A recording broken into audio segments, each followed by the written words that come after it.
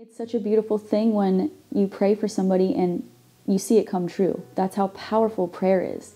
You know, when you manifest something and you create something yourself, there's no satisfaction in it. You just want more. But when you're praying for somebody and you see that miracle happen, it's like there's nothing better. There's nothing more fulfilling than praying for someone and seeing their life turn around, you know?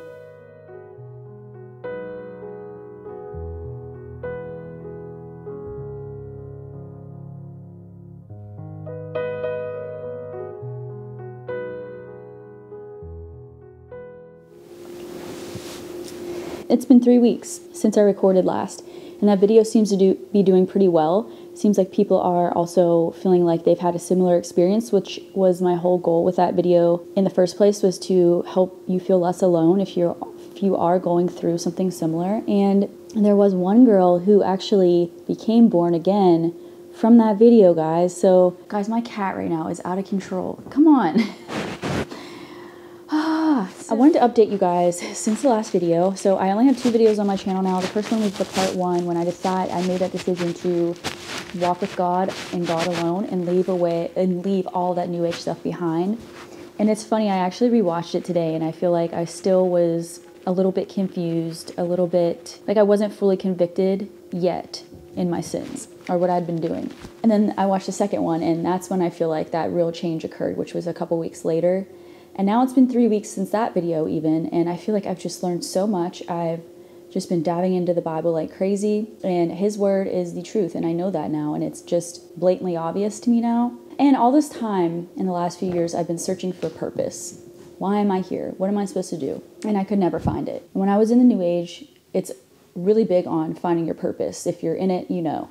It's pretty much, that's one of the ways people get sucked into it is, why am I here? What is my purpose? Let me figure this out. And all of these New Age things are there to help you figure it out. Like your zodiac, your human design, your Enneagram, or however you say that. They're all of these self-help tools and these different things that you can do to help you find your purpose, but then you end up never finding it. Or you find purpose in that area in New Age, which I think is the enemy's plan the whole time, is to get you into that stuff, stay in that stuff, and in that hamster wheel, and in absolute misery, guys. I feel like I literally went to hell and back. I really do. I genuinely feel like I went to hell and back. It was horrible. It was a horrible experience, and I don't wish it on anybody. I really don't. But now that I came out of it, I feel like I have found my purpose, and that purpose is to spread the word of God and to help other people get out of New Age. Get out of that way of thinking that you create your own reality. You don't create your own reality. God is creating your reality for you. It's His plan. He is in charge. And if you think you're in charge, something is wrong and you're confused and you're following New Age concepts. You can create your own reality using the law of attraction and using manifestation and the law of assumption. But you're not working with God when you do that because you're not part of God's plan anymore. You're part of your own plan. And if you're not with God, you're walking with the enemy. I hate to say that, but it's true. If you're not walking with Him,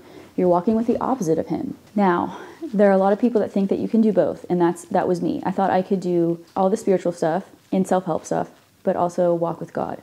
And I was majorly deceived, and there are millions and millions of people that think that they can do that too, that think that they can go to yoga and then go to church after. And that's not how it works. And if you look up, the deception of yoga, it might shock you, really. I believe it's from Hinduism. And all of those positions you're doing in yoga are positions that they would do to worship their gods and deities or whatever the heck they do. I don't know. But it's not worshiping actual God. And I will say that my life really went downhill after I got big into yoga and meditation. Because I was opening up doors that I shouldn't have been opening in the spiritual world. I was opening myself up to just all of this stuff that wasn't God, wasn't of God. And it was like taking over my life. And it always starts with something very simple, a little carrot, like yoga or meditation. Like, this will make you feel better. And it will make you feel better until it becomes an addiction. And then you're stuck. And then you're trying to find another thing to fix that problem. And then another thing to fix that problem.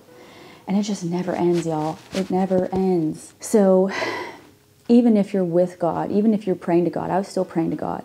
But I was also praying to spirit guides and angels and whatever else was helping me that I thought was helping me. And it wasn't. It was just pulling me further away from God. But thank God I was still praying to God, because I feel like I was still somewhat protected because I was praying to God too. And I wonder, if I wasn't praying to Him that whole time that I was into that stuff, like, what would have happened to me, man? I don't know if I would have ever got out of it. I really don't know. Anyway, one thing I really wanted to talk about today, which is why I turned this camp on, is to pray for your loved ones and your family members and your friends that are in New Age and who are deceived. You know, you may think that you're awake to the agendas that are going on in the world, which, yeah, they're agendas. They're dark agendas. But you could still be deceived in other ways. And that's something that I didn't realize. Like, I knew that all that stuff was bad and evil, but I never associated it with the actual devil or hell or Satan himself, you know, even though to me now it's pretty obvious that he's in charge of all this worldly stuff that's going on. But I was still deceived by the New Age, which is part of his agenda as well. He wants you to follow his thought process, not God's. He wants you to get as far away from the Bible and that word as he can.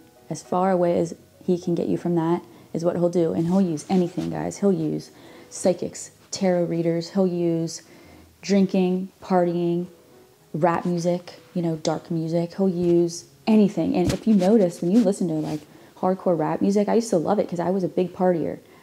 And it would like hype me up and make me want to party and actually do bad things. Like, it actually influenced me to do bad things to myself. The Bible tells you to be of sound mind, you know, be alert, be discerning, be of sober mind. You know, when you know, one drink, okay, you're still sober, but when you exceed that, and or if you're doing drugs or even mushrooms, like, you are opening yourself up to the other side, and the other side is darkness, and it's not good. You know, if you struggled with drugs and addictions and stuff before, you know that it's dark.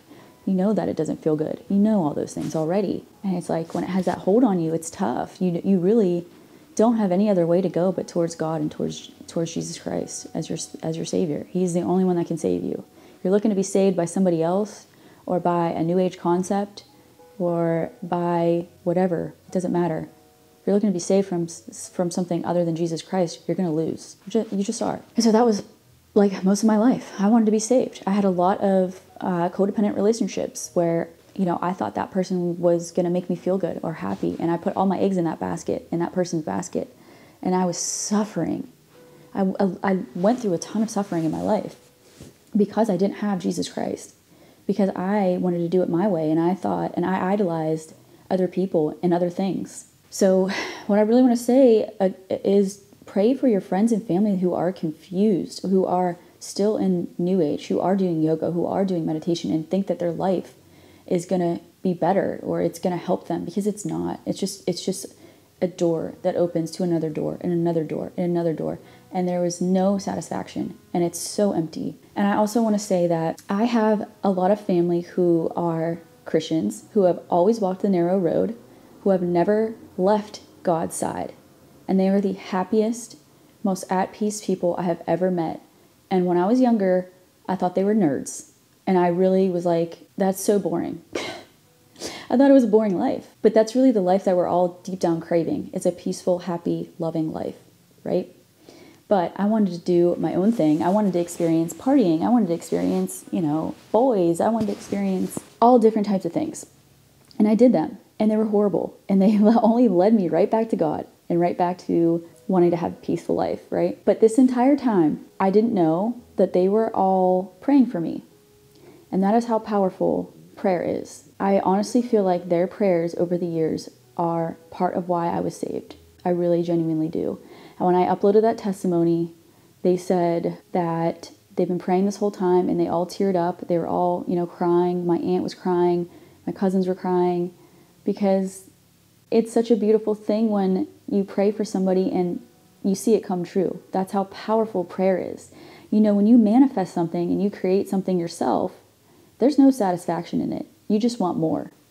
But when you're praying for somebody and you see that miracle happen, it's like, there's nothing better. There's nothing more fulfilling than praying for someone and seeing their life turn around, you know? So I feel like that's really what I wanted to talk about today, is just pray without ceasing. Pray for your friends, pray for your family. If they're deceived, just keep praying, guys. Your prayers work. They work. I'm a living example of how prayer works. You know, Jesus Christ saved me, and he is number one in my life now.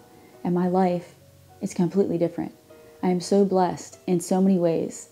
And they might not be the ways of the world, but they're the ways of God. And there's no better way than God's way. So this video is getting a little bit long, but that's the main message I wanted to spread today, is just keep praying for them. Guys, keep praying for them. Pray so hard. And it's funny because when I was praying, when I was still practicing New Age and I would pray, there was such a distinct difference in the way that I was praying then. I was always praying for myself, and it was so selfish. And sometimes God did bless me. But when I became God's child again, which I never wasn't God's child, but when I truly submitted to Him again and started praying to Him, I noticed that my prayers never had anything to do with me. Now when I pray, I'm praying for my friends, I'm praying for my family, I'm praying for the world. And it's such a different way of living, and it's such a better way of living. It's so much more fulfilling. I can't even explain it. Like, I wish I could. It's so hard to get the message across just on a camera, you know? But man, God is so good, guys. God is so good. He wants to get close to you, and the Bible says if you want to get close to Him, He'll get close to you. You know, seek Him and He'll seek you. All the seeking you're doing in New Age, all the seeking that people are doing, looking for purpose, looking for answers. When you're a seeker like that, and you're an overanalyzer, an overthinker, and I know many of them because I'm friends with a lot of them, and a lot of them, you know, we're so similar in that way. What you're really seeking is Jesus Christ. You're seeking God the whole time. That's all you're seeking. That hole, that void in your heart should be filled with God. Is a hole that should be filled with God. Yenny agrees. The kitty agrees. She just meowed like, yeah. So with that being said, thank you for subscribing to my channel. If you made it to the end of this video, I love you so much for that. Thank you. I know that I've gotten a lot of new subs, which has been super cool. I'm going to try and leave the comments open just so I can connect with you all. And, you know, if there's haters, there's haters, then I must be doing something right, right? And also, I'm back on Instagram, so if you want to follow me and actually talk to me on there in DM or whatever, my IG handle is Ashley D. Falsetti, and I'll talk to you guys there, and I'll see you in my next video.